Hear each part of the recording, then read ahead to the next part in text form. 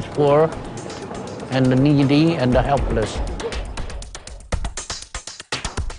Even with the arrest of Sister Ping, the trade in human smuggling shows no sign of slowing down.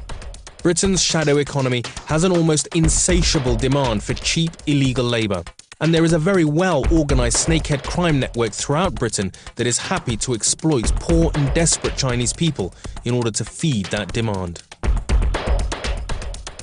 I don't see how you can actually imagine stopping people coming into this country. Even the Berlin Wall couldn't stop people going out. How are you going to actually stop people coming in? You can have a British wall, but even with a wall, people will still be able to come in, one by another.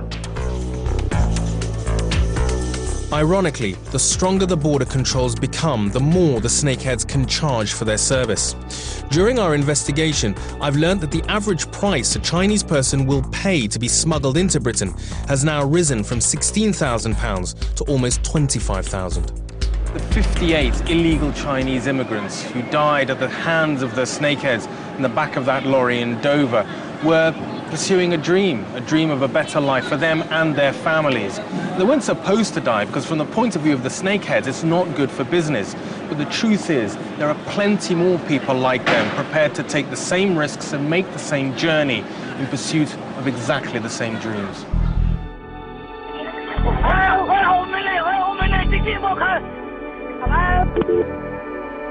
When you see the 21 bodies that were recovered in a mortuary, it does have a significant impact, and particularly as you then build up a story of each person so they don't just become a body. With hundreds of Chinese immigrants being smuggled into Britain every single day by ruthless snakehead and triad gangs, it seems to me that it will only be a matter of time before we see another Morecambe or Dover-type tragedy. Next time on Crime Invasion, the brutal Turkish gangs that control Britain's heroin epidemic. At the back! At the back! At the back! Open his knife! Open your knife, darling! Torture them with a hammer, pliers, cut bits of their body off. Get up now! Stop fucking about!